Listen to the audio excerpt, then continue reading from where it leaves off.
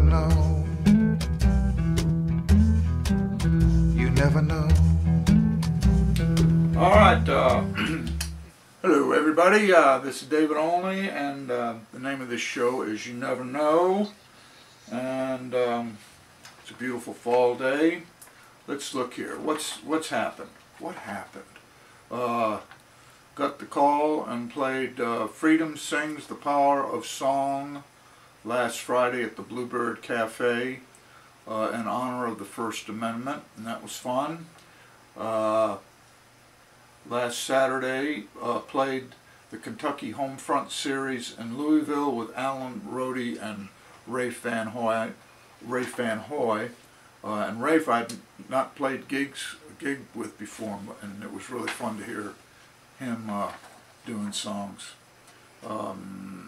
Okay, coming up this Wednesday, October 18th, playing Cole Slivka's short sets at 9 p.m. at Vinyl Tap in East Nashville.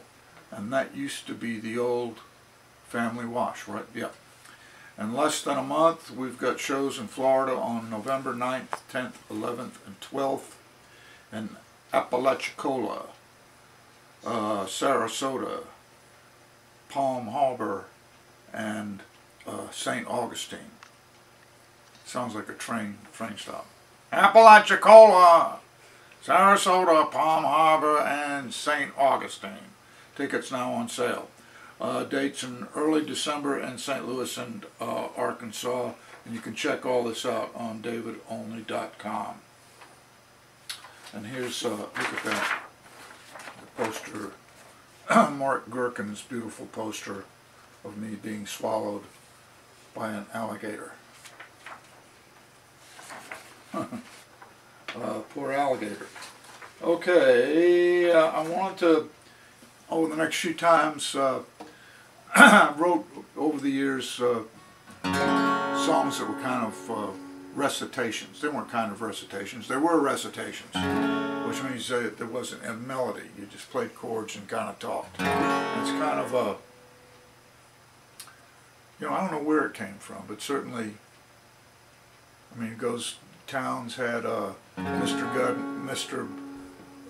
Mud and Mr. Gold, and Woody Guthrie had all the talking blues songs, and Walter Brennen, you know,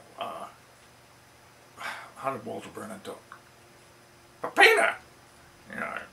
You know, he always played the old guy in westerns. He did That Mule, All Rivers and Me. Jimmy Dean did Big Bad John. They're all recitations. They don't have a melody. So this is one of the first ones I wrote.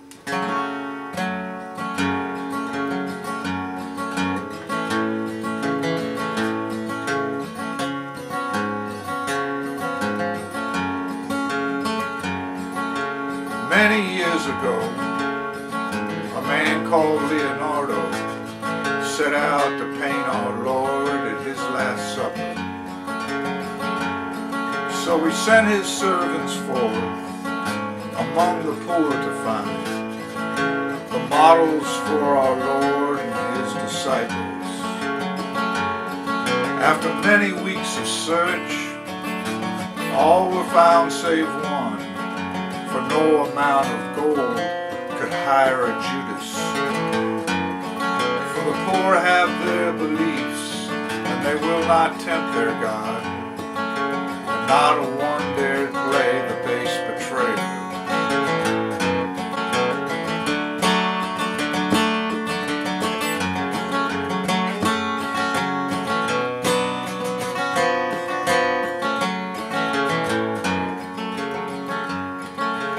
Then one day a beggar with a haunted kind of face accosted Leonardo on the street. Have mercy, noble sir, and give what you can spare, and anything I do to win your favor. Leonardo gave a coin, the highest in the realm, and said 30 more to him who'll act as Judas. Now the beggar's eyes were blinded as the sun's light hit the coin, and he trembled as he fearfully accepted.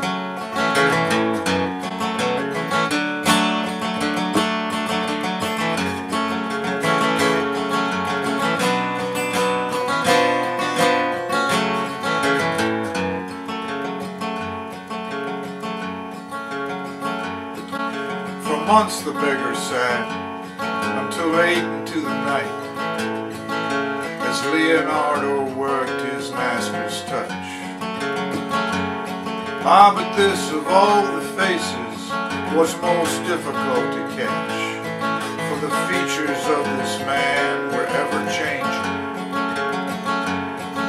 A face that once was haunted was now like one possessed, and eyes that once were frightened now were tortured. But at last the task was done, and the beggar got his gold, and he left that night and was never seen again.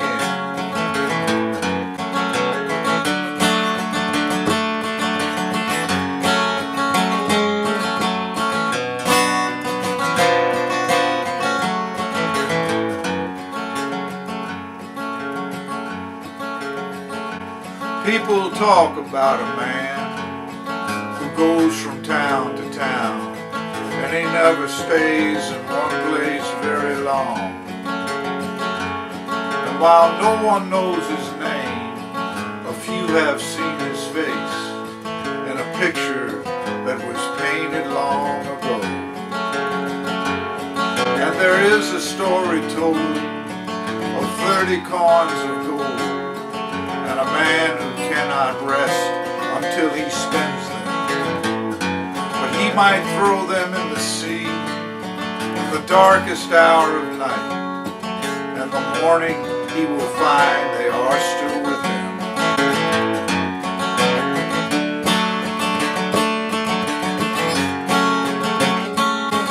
And the morning he will find they are still with him.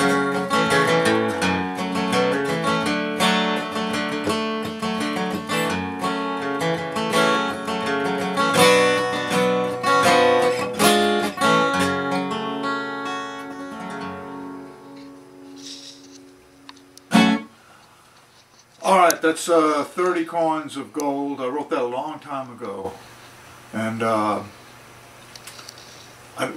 just wanted to get some kind of story. Oh yeah, I'd read about these in Germany, in Oberammergau. They put on, every Easter they put on this play about the Passion of Christ and getting crucified and resurrected and all. And I just got to thinking about if you were the guy that played Christ in that. I mean, they rehearse this thing all year long. And all year long you get to play Jesus and you're the Savior of the world. But if you're Judas, all year long you're the, like, you know, the main villain.